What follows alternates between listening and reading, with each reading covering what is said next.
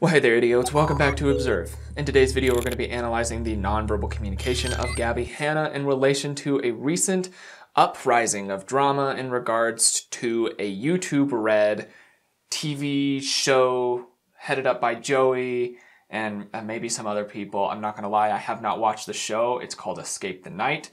And basically what Escape the Night is a show where 10 guests are invited from the modern world to attend a dinner at a host's newly acquired mansion estate, which has been locked in the 1920s. There are a number of YouTube stars that were on the show, so a lot of familiar faces.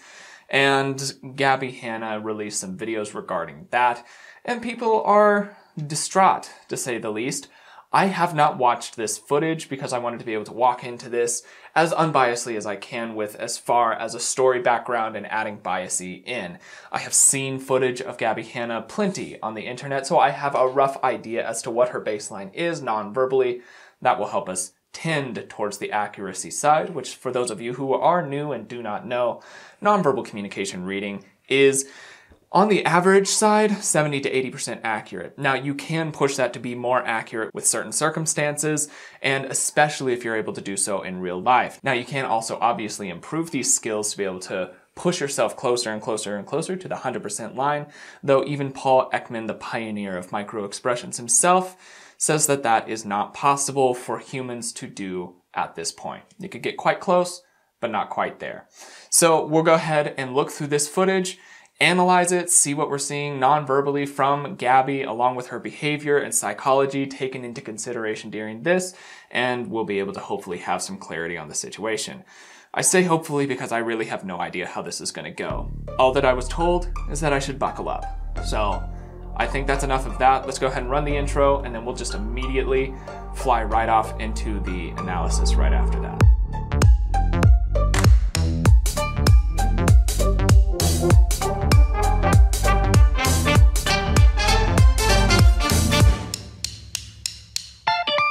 Okay, yeah, so, I mean, there's the intro.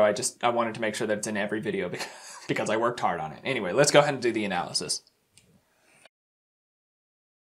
So I want to talk about Daniel Prada, and in relation, I have to talk about Joey because Joey also talks shit about me publicly. Okay, so this is part of a much longer video from my understanding. The full video is, I think it's around 45 minutes long or something along those lines. It's a very lengthy video from Gabbie. I can see that it's sitting in what looks to be a bedroom or a room where you might rest, something along those lines. And we'll see how this all plays out. It looks as if it's kind of impromptu, perhaps unscripted. We'll see if that continues that feeling. And yeah, let's just see how this plays out. Well, there was one in season 4 too. Really? Sure. Yeah, that was season 4 was my least favorite to film by far. Why? Just because Drama. of this one person on the cast who just made it hell. Really? Is it true that there was drama on the set of season 4? Yeah, absolutely. How was Gabbie? Gabbie was very competitive. She would be. She was. Like, I wasn't feel like expecting she's lost some weight and is looking No, good now. she was Miss Bitch. I would never play Mafia with her. You know that game? My God. I wouldn't play any game with her. She'll own up to the fact that she was a little nasty on set sometimes. Right. Because like I still have to deal with the repercussions. Okay, so just real quick, from my understanding of this, what actually alerted me to this entire situation was not only some messages from you, but also the fact that a person named Rosanna Pansino, who is known for Nerdy Dummies, not a very controversial or drama-filled show. It's pretty nice, wholesome content making baked goods centered around nerdy things. So Rosanna released a tweet addressing Gabbie, and she said some very confrontational things in that. So that directed my attention towards here, because if Rosanna is going to say something about it, then it has to be pretty dramatic. So let's see what's playing out here. There's a bunch of people saying that Gabbie has been behaving a certain way. I want to see if she's aware of that. I want to see if she's going to deny that. I want to see what her side is as well. And then hopefully the nonverbal communication will add some clarity to that. Of this situation was actually like for real, and it's embarrassing to admit because I feel like there's this very public theme when it comes to my life of me thinking people were my friends who weren't. Dude, it's just embarrassing. Again, Right off the bat, what I'm already annoyed by is that we're seeing cut after cut after cut after cut after cut. This does lead me to believe that it's unscripted, otherwise there wouldn't have to be so many cuts, or maybe it's scripted and she rehearsed poorly, something like that, but there's a lot of cuts, and the reason that that bothers me isn't so much that there's cuts, it's that it detracts from the organic or authentic nature as to what she's doing. So she seems to be trying to react to this drama that people are saying that she stirred up, and the way to do that would be authentically trying to address it, and she's already showing that it's not super authentic just from her editing. But that's nothing so far. We'll be able to hopefully see some nonverbals come out. My heart's fucking pounding. But I've held this shit in, and like the fact that my heart is pounding about it right now, like I don't want to, dude, I don't want to live with this shit. And okay, so what I will notice is that there is some desynchronization between the top half and the bottom half of her face. Her eyes seem to be fairly relaxed. They're very hooded. It seems as though maybe she might be having marijuana or something along those lines, maybe drunk or marijuana, something that is impairing her lightly, just giving her that expression that is pretty common in that area. It is something that I'm keeping track of. I'm not guaranteed that that's the case, but it does seem as though she might...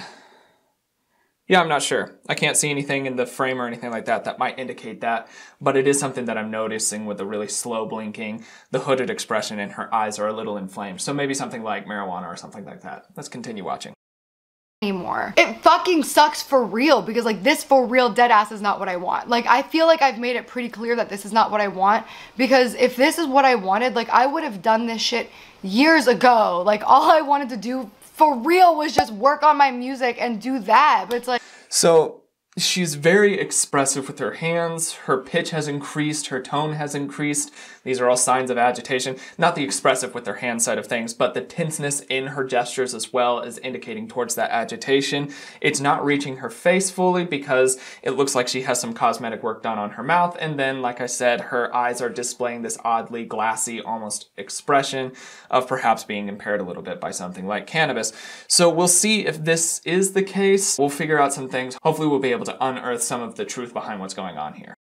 like every fucking few months is something new, and this is one that hurt me so much because I truly for real thought Joey and Daniel were like my real friends. So this was a fucking knife to the fucking heart. So here's how it happened.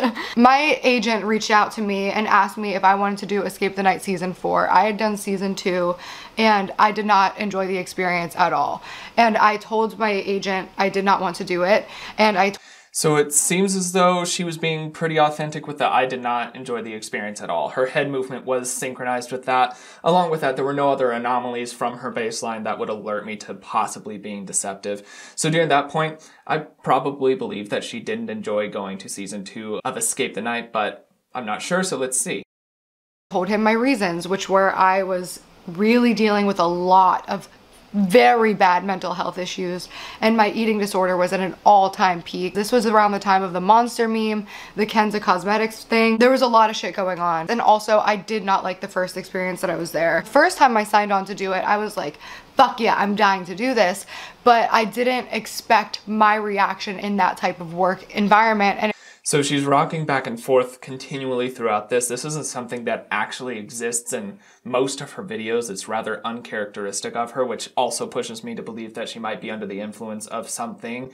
I don't know that marijuana would have that effect on her, but maybe she's combining or something like that. Regardless, she's not in what would seem to be a normal state of mind during this video.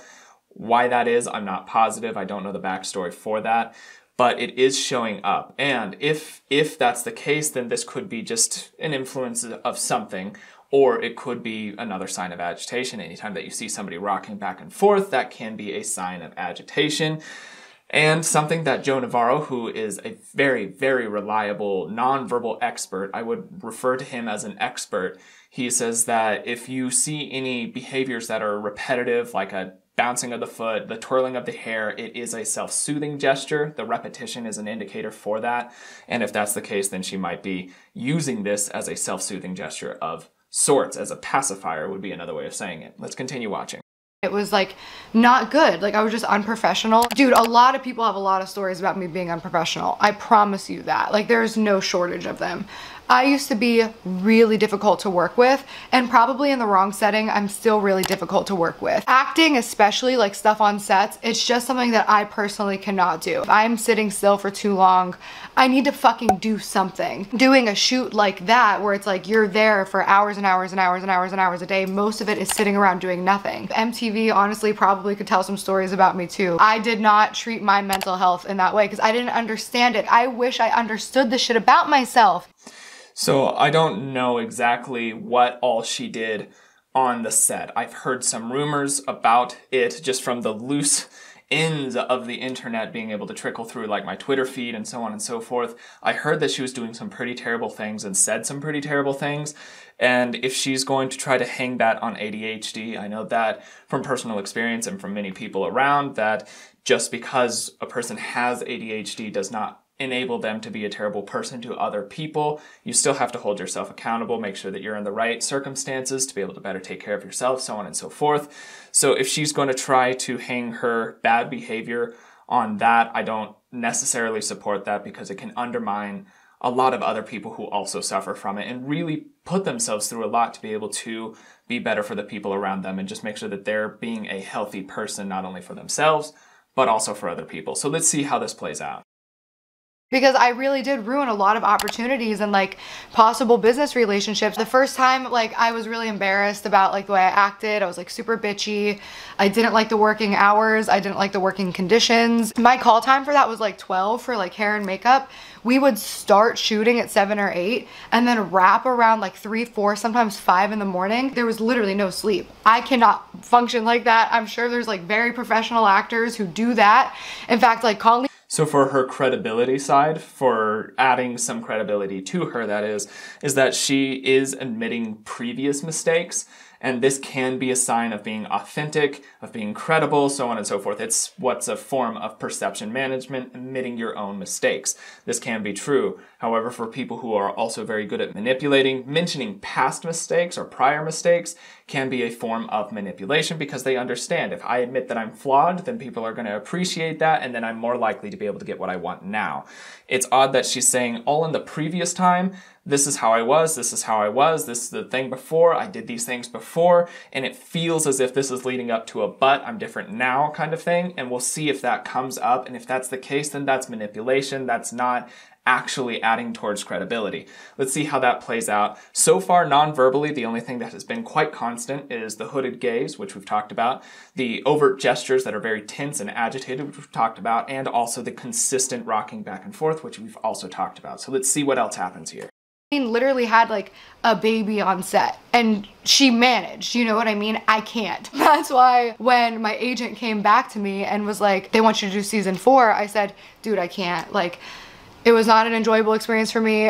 I do not want to embarrass myself like that again. So then Joey and Daniel are like, please, we really want you to be a part of the show. We loved you in season 2. You looked beautiful. Like, you brought so much like shit to it. Tell us what you need to make you feel comfortable and we'll make sure you have it. And I laid it out pretty clearly. In each meal, I need a protein, a carb, and a vegetable. I sent specific meals just so there was no like question. And I was promised that that would happen. That was important to me. I also brought up that I was extremely uncomfortable the first season. My dress was very restrictive. I couldn't lift my arms. Like, that gives me severe anxiety. Like, dude, I'm a very fragile person, I know.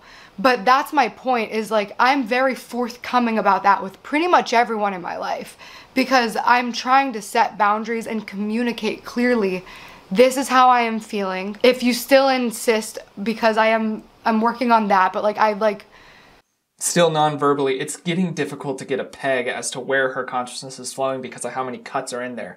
Now, I added a few cuts of my own as well, but that doesn't excuse the fact she herself has many, many cuts in there from her own video, which is making it hard, like I said. But along with that, it is true that you should be clear with your boundaries and make sure that you are taking care of yourself. You have to make sure you do that. So when she's saying that I set out all these things, if that's true, if what she's saying is true, and it's hard to be able to say, like I said, because it's a very chaotically put together video with a lot of graphics and everything, just not good for nonverbal analysis. But if that is true, then that is a healthy thing. That being said, some people will go so far as to try to set too many boundaries. And I know this might be controversial, but setting too many boundaries can be harmful for the people around you as well. So if you have so many boundaries and so many things that are triggers for you that nobody can really function around you, so on and so forth, then you might need to do some better work on yourself before entering back into that circumstance or situation that you were in that was so triggering before. So if that's the case, then that's still kind of an iffy area for Gabbie Hanna on this part. I don't know that that's the case though, so hopefully I'll gather some more information as I continue. I don't respect my own boundaries, so if you insist and you're like, please do this, and I agree, and I'm giving you these very clear things that I need to meet my dietary restrictions, which, by the way, is not weird for any type of actor or talent on set to have a request like dietary needs. That's a very personal thing. Some people need vegan food on set, some people need gluten-free. I needed something that was fitting the needs of my eating disorder. Just like, you're a horrible, toxic person. And I'm like, was I? Because like, I feel like what happened is exactly what I told you was gonna happen. But that's why that was such an upsetting situation for me, because I was... So, I don't know what happened, but just warning somebody that you're gonna be terrible to everybody doesn't... That doesn't give you an excuse to be terrible to everybody. I'm sorry. If you warn people that it's going to be terrible, then that means that you have to prepare yourself to not be terrible to people. That's more the adjustment, not like, hey, if you don't do everything that I say, then I'm gonna probably unload on you and I'm gonna be a terrible person and you're gonna have to deal with it. I'm not sure that that's what she's saying here. It does kind of seem like that's what I'm getting from this specific video. I don't know. So far, I'm not having a load of sympathy so far for what I can tell from Gabbie Hanna and from what I've heard that she's done. So this isn't matching up quite yet, but we'll get to some more opinion in a bit. I was hearing that behind the scenes for a long time. And I was hearing that he was like playing out voice notes of me being upset that there wasn't like the proper food on set. It's like humiliating, dude, to like, it's one thing to do that like privately behind my back. Like, I know that like Daniel and Joey are two of the biggest shit talkers on the planet. All YouTubers are, including me. I was too. And that's why I don't belong in that community. Like, I surround myself with like, to know that like my mental health and something that I was struggling with so much and I was so forthcoming about. And like, dude, I was... So from what I can see, the emotion that's welling up in her now, the tears that you can hear, it's also reaching her eyes. And this is hard to tell because like I said, her eyes were already inflamed. So it's getting difficult to be able to determine between the previous inflammation that we saw and the new possible tear-driven inflammation now. It's kind of highlighted by some tears in there, but regardless, the voice and the eyes are all synchronized, and that would lend me to believe that this is an authentic emotion that she's feeling. She might feel the emotion that's causing her to cry. That doesn't mean that she's being genuine or honest. It does mean that she's honestly feeling the emotion that's causing her to cry, and that doesn't necessarily mean sadness. That could just be being upset. So let's see. Humiliated in that situation too. By day 3 or 4, I forget how many days I lasted there. That was day 3 or 4 of literally absolute worst case scenario what it could have been for me. I showed up to set and like one of the things they promised was like, we promise we'll get you a really comfortable outfit. They were bragging that they were like spent all this money on this like beautiful silk, and I'm like, please just make sure I'm warm. I don't want to be in heels again. Like, dude, this is like literally playing physical sports outside in costumes. Like, it's the most confusing fucking situation. And like, I don't want to be in heels and tights and shit again this year. I want to be warm and I want to be able to like move, because we sit in these outfits for literally like, the work hours on that set were nuts. I show up on set, literally the exact same problem. So she's describing basic set life for on-screen talent. Very rarely does the on-screen talent get to be like, oh, well, I don't want this costume, I do want this costume. It's very much up to the costume designer. And hard hours are part of being on set. Most sets push very long hours. You kind of need it to be able to get the shots that you want for your show. So that's all just normal stuff. What's frustrating to me right now, just speaking from personal experience, is that she's hanging so much of her very bad behavior on ADHD. That's very frustrating just for me personally, and I know that a lot of people who also have ADHD are struggling with that as well. It's difficult because you have to struggle yourself, and you, for the most part, I think that a lot of us try to manage quite nicely, but we all know people who try to hang very bad behavior on things like ADHD or other mental health disorders that can kind of impair that or make it more difficult for us personally. So that is frustrating for me to hear somebody else say that, but I don't want to allow that to just skew the entire thing. So me trying to bring it up to you, that's me acknowledging my biasy during this, so I'm going to try to counteract that as that goes forward. Just letting you in on a little bit of my thought process here. Where I literally couldn't move my arms and I was feeling really restricted and like claustrophobic in it. I was wearing literally nothing. It was like freezing winds. Once again, I'm in heels, playing fucking sports outside in heels, like all the shit that I was promised wasn't going to happen essentially. And then the other fucking thing was they asked me like, are you allergic to any metals when I was getting this costume? And I was like, I'm highly allergic to pretty much all metal except for like sterling silver, white gold. First day right off the bat, I'm wearing all of this fake huge chunky jewelry that did break me out in very like painful itchy hives all over my body, not just where it was. And then by the end of the first day, I'm like, okay, there's literally no healthy food. There was like a taco on a flour tortilla with cheese. I like pulled Daniel aside and I was like, I understand it's the first day, but like, please make sure that there's like the proper food tomorrow. But it was the last day. And don't get me wrong, I was like bitching the whole time. Like I was very unhappy because I was fucking hungry, dude. Okay, so on this part, there's no nonverbal tells that are indicating deceit. But in this area, I did hear, and I also read in various areas, that she did not fill out the food requirements form that everybody had to fill out. I heard that she was overheard telling somebody like, oh, I didn't even fill that out. I hope that that's okay. And that, if that's true, if what that person said is true, then this here is indicating that she brought this more or less onto her own plate. If she didn't fill out the dietary restrictions forms that were often handed out on sets, especially sets that seem to be as big as this, then that's kind of on her. You have to be very active for your own dietary things because there's a slew of things that people need to do on a set that they don't have time to really look at all of these different facets if you don't follow the rules that they set out. So if that's the case, then I don't care that she wasn't hungry. She didn't take time to fill out her form. That's the way that that plays out. That's how everybody should be treated, and if she was treated that way, then that's just part of being on the set. I'm not sure that that's the case though, and there weren't any nonverbal tells for that. I'm hungry. Not eating enough and not eating the right food, and in the mental state of every time I eat one of these like snacks from Crafty, I'm blowing up 100 sizes. So then the last day that I was there, we wrapped at like 4:30 or 5 because like there was this big power outage thing that like literally postponed production like so late. So we wrapped around 4 or 5. And then I got my call time and I was like, why? It's a night shoot. And that was something that happened to me both seasons where like my call time was always ridiculously early. I feel like that's a full work day and we haven't even started working yet. Then I'm just like sitting around in full glam doing nothing else. Like it's a miserable fucking experience. Everybody else who had a great experience, great. But like for me, that's why I said I didn't want to do it, because I didn't want to fucking do it.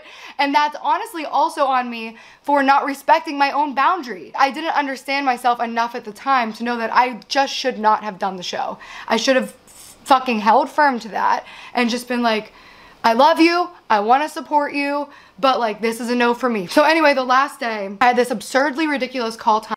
So if she had honored her boundaries correctly, then yes, this probably could have been avoided.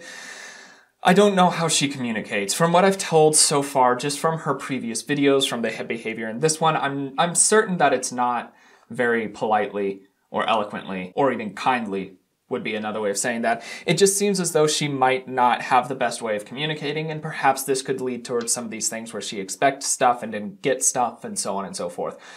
But also during a set, it's very difficult to keep up with every single person all the way across. I'm just speaking on this from a background in doing some stuff with sets and so on.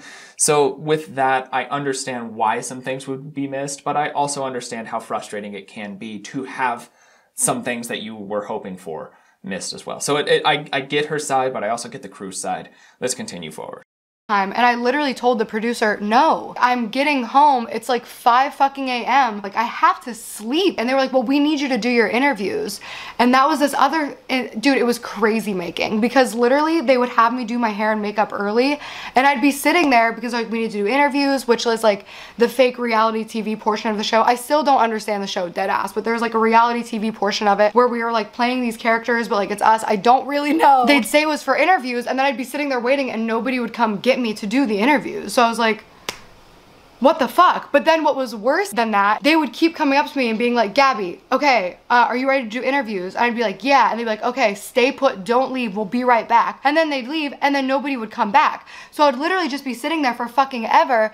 And then somebody else would come back and be like, oh, why aren't you in interviews? And I'm like, because nobody came and got me. And then they'd be like, okay, hold on 1 sec. And then they would leave. Literally what would happen is we would start filming the episode.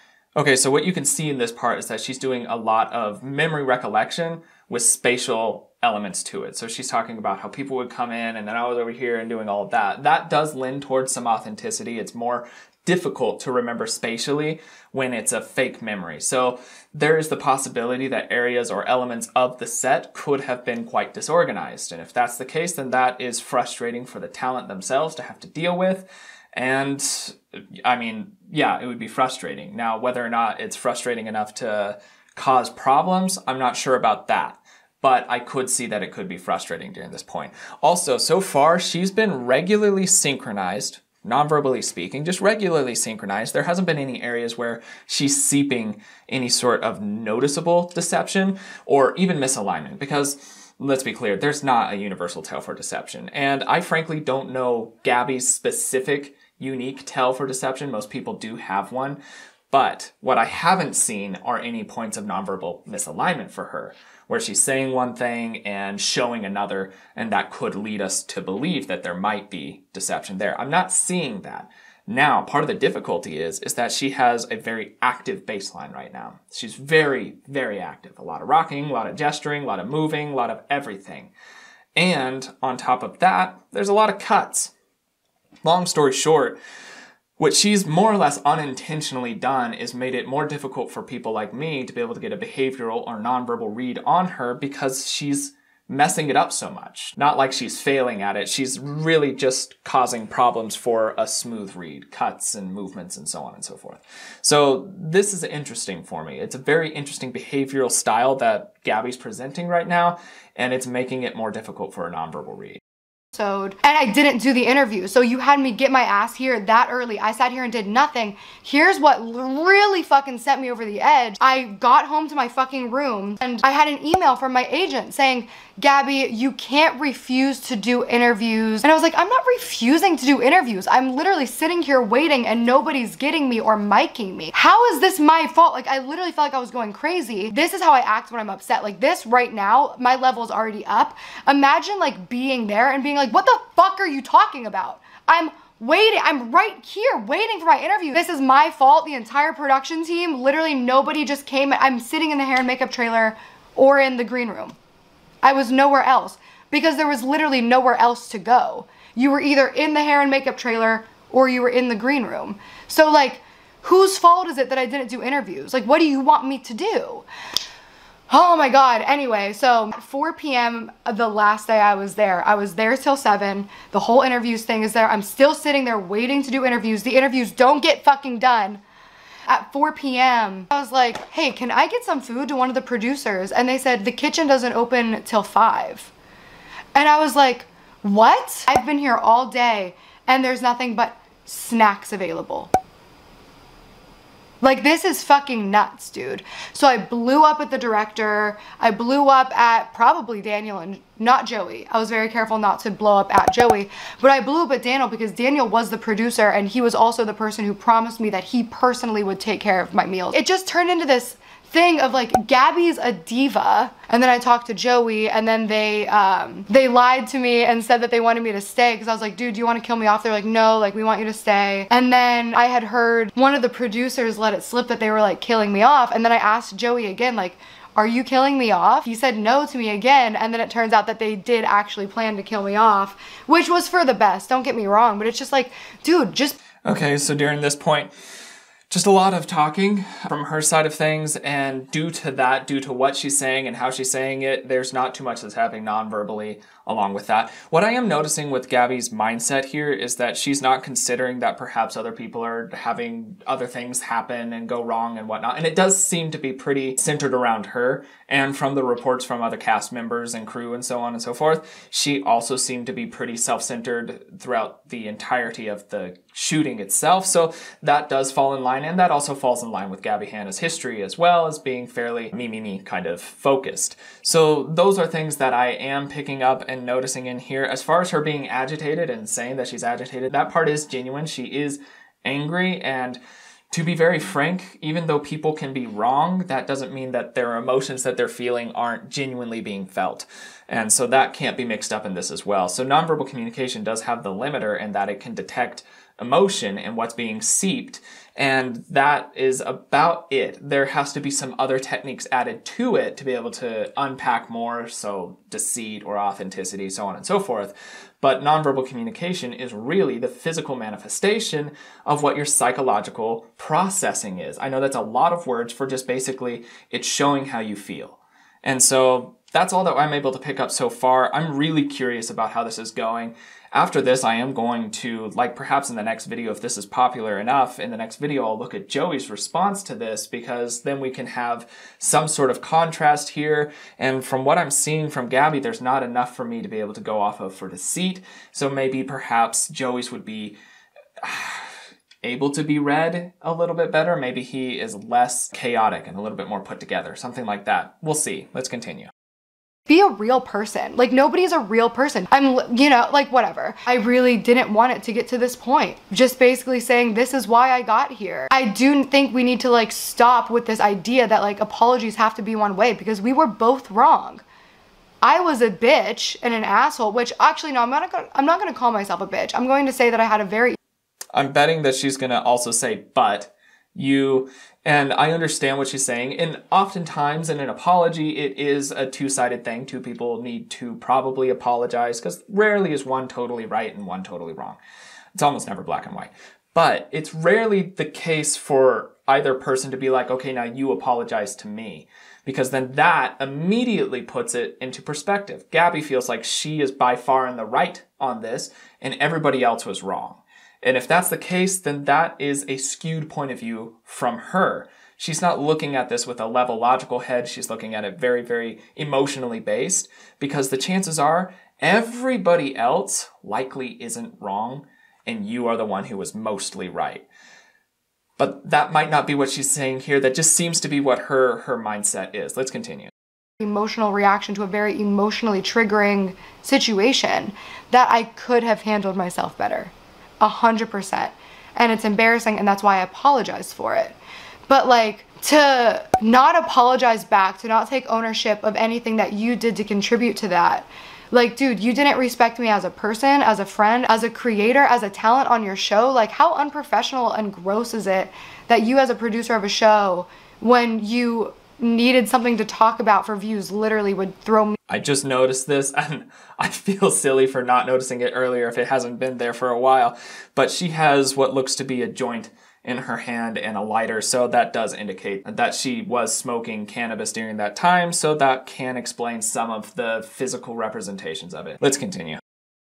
Under the bus. I took ownership for my mistake of that to you personally, both Joey and Daniel. So she goes to say, I took ownership, and she does a pretty substantial, I don't know if it's self-soothing, it's a manipulator where she rolls her sleeve up. This could be still just indicating her agitation. But then along with that, she starts to say mistake, but she states it wrong and has a little tiny micro movement no. Now, this is curious to me. Is her micro movement no because she started saying the word wrong and she's like, no, wrong way, and restating it? Or is that micro movement no in relation to what she's saying, that I owned up to my mistake more or less? I'm not sure, but let's see, maybe something will help add to that, because that is what would be considered seepage. And whether or not that's for the more weighty reason of she not owning up to her mistakes, or if it's because she said it wrong, we're not sure. Let's go. I texted Joey and I was like, dude, I wish you would have just talked to me. Like, I thought we were past this. So then he told me that he accepted my apology then, but then he decided he didn't accept it, which is fine. If you want to unaccept your apology, it's weird. So there was a lot of disgust that came out in her face when she was saying unaccepted an apology. Her eyebrows lowered and the action in her nose started to happen as well, indicating disgust. So she has disgust towards that. So when she's saying it's fine, she doesn't believe it's fine. She has a lot of disgust for that. And we'll see hopefully why that is. Perhaps she's just frustrated that she apologized and it seemed as though it was accepted and then it wasn't. that's likely what she's going to attribute it to, but let's see. But do you? I guess that's your right. But I think it's also kind of fucked up to like go onto a public platform without at least coming to me first and being like, you know what, I thought about it and I still want to talk about it. I'm still upset. But no, you went and talked shit about me on a public platform. That's fucked up. I don't know, dude. I just think there needs to be something that like, whatever. It's so embarrassing finding out how many people did not give a fuck about me. Like, I went through my life without... I don't know if that's the case, Gabbie. I don't know that people didn't give a f about you. I think what it more so is that you are pushing people away with how you're treating them because you're trying to set boundaries for yourself, which is fantastic. You should absolutely set boundaries for yourself. It's important to make sure you take care of you. But in creating your boundaries, do not weaponize them to people. Do not hurt the people around you with them. If you are in a situation where you feel like you are compromised, that your boundaries have been compromised and you are becoming triggered by something, or you are, it's safer for you to be able to communicate to the people in charge and to try to remove yourself from that. Now, if you can't, that still doesn't mean that you can lash out to people at all. It does mean that you have to try to find a way to recuperate. Now, if you can't do that either, which is rare, that you have no time to do anything whatsoever, especially when she's saying that she sat for many hours at a time waiting to do interviews and all this other stuff.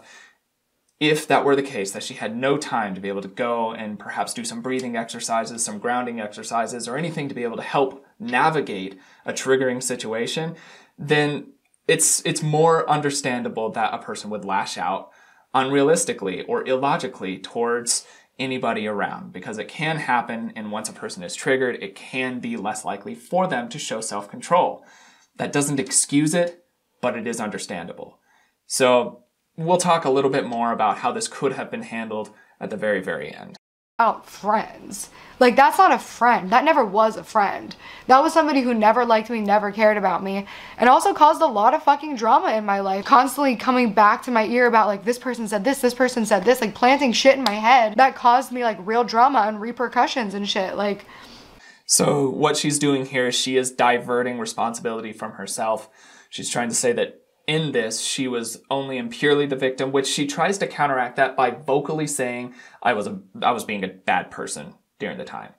She's trying to counteract that, but what she's really showing is that she wants to excuse herself from responsibility on most, if not every single level, while trying to get people on her side by admitting her own faults.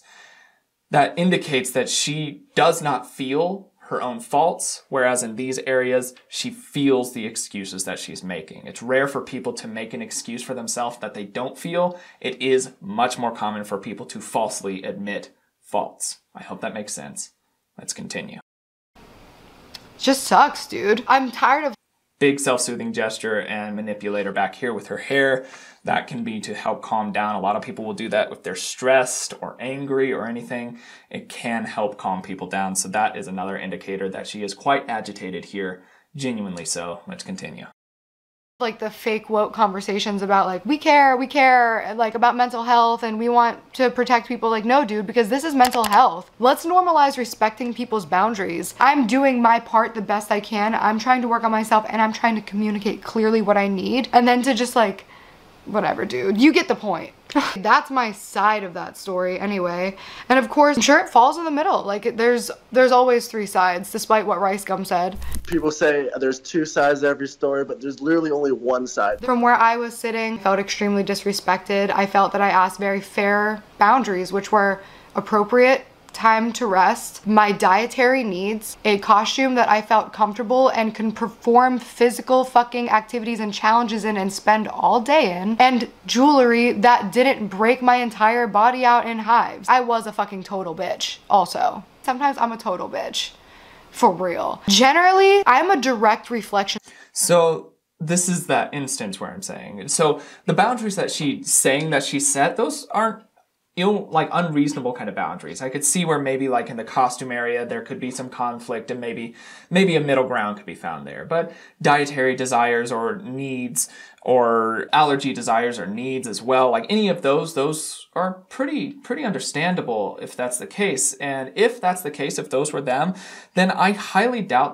that is the main cause of the issue from the other side, because those aren't too difficult to match.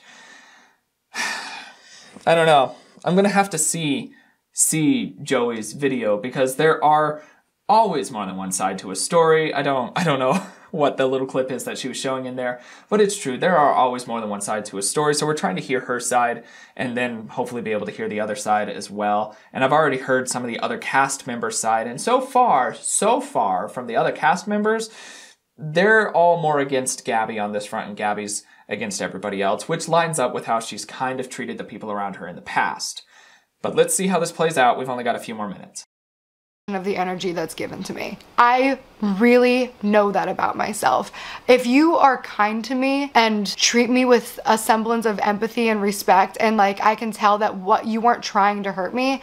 In fact, I would go as far as to say that my biggest fucking downfall is I try way too fucking hard to make excuses for people, because I don't think so. There's not a nonverbal reason for me to say that, but this rings to the idea of Michael Scott saying, is caring too much a fault? Because that's one of my biggest faults, is that I care too much. Like, that's not true, Gabbie. I'm sorry, and I understand where Gabbie's trying to come from for this and be like, oh, well, people-pleasing, so on and so forth. I get that quite personally. People-pleasing is something that I have to actively make sure that I take care of my own boundaries, and that's important to me.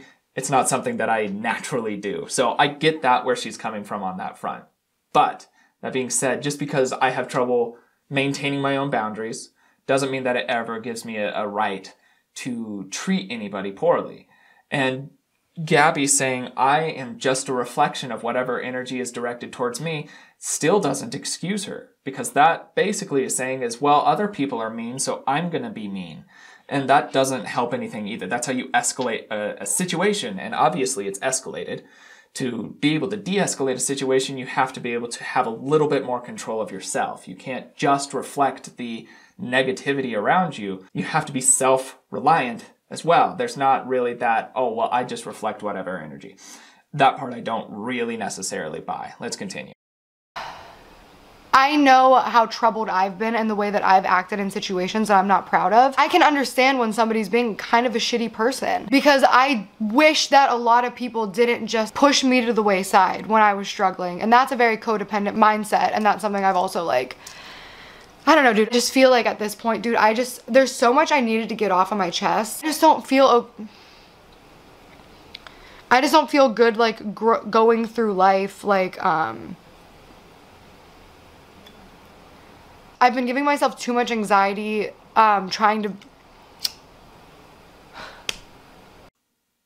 Okay, so that was the end of her video, and she actually released a whole series of videos. I didn't go through every single video because didn't want to be very frank. So in this, non-verbally speaking throughout that, there wasn't enough to be able to go off of to be able to say she is for sure being deceptive in this area. She's being authentically telling the truth about her narrative in this area. That's kind of frustrating for me to be able to see that it's so chaotic. There's so many cuts, and she's so agitated, and she's also in an altered state of mind that it makes it difficult to be able to get that solid and accurate read. Even the baseline that has been established for Gabbie before throughout all of the different videos is going more out the window as soon as any sort of inebriation can come into play. That can really mess up what non-verbally will display. That being said, during this time, it was quite clear that she was highly agitated and that she was gesturing synchronized throughout her recollection of various instances. So where she was talking about spatial things and recollecting that way, those seem to be more authentic. So from what I could see non-verbally, her recollection of certain instances is true. I do believe that there was probably some disorganization on the set and that some things were missed, either miscommunicated by them or not heard by her. Now, outside of that, like I said, other cast members weighed in on her behavior during the time, and they said that she was not a pleasant person to be around. So if everybody's saying that you're not a pleasant person to be around and you're saying that everybody must be wrong, it kind of turns into a numbers game. Not necessarily all the time, but it can turn into a numbers game. If everybody's saying you're a problem and you're the only one saying that you're not, if we're following math, the likelihood is that everybody's probably telling the truth. It's easier to believe the whole than the one. But that's not enough information for me. I would like to be able to see more. And so if you enjoyed this video and you would like to be able to see the continuation of it with the Joey video as well, because he made a video responding to this, then maybe he will have some areas where it will maybe leak deception or at least desynchronization that could indicate that. Maybe we'll find plot holes in his storyline. I'm not sure. I haven't seen that one either. I've been, like I said, trying to keep myself out of these videos so that I don't walk into it with a preconceived idea as to what I'm going to say or do or anything along those lines. So we'd love to be able to see that. And if you would like to see that, please let me know by commenting so in the comments below. Say like part 2 or whatever like that. If you do have some other insight as to Gabbie's state of mind, maybe some other things that she's done, or maybe some other things that like cast members have said to be able to add data to it, now I'm starting the study. So let me know in the comments below as well. If you did like this video, go ahead and hit the like button, hit subscribe if you haven't already, and hit the bell if you would like to be able to see things faster. And sometimes I do a live stream now and again, impromptu and unannounced, and the only people that really kind of find out about it are people who either get lucky or have the notifications on and they're able to see it. And those live streams stay up for a little bit and then they go away to Patreon to be able to be enjoyed over there. So if you would like to see those or partake in those, the bell is the way to be able to do that. But without further ado, that's all that I've got for today. My name is Logan and you have been oh so awesome as you always are. And I will see you in the next video. Cheers, guys.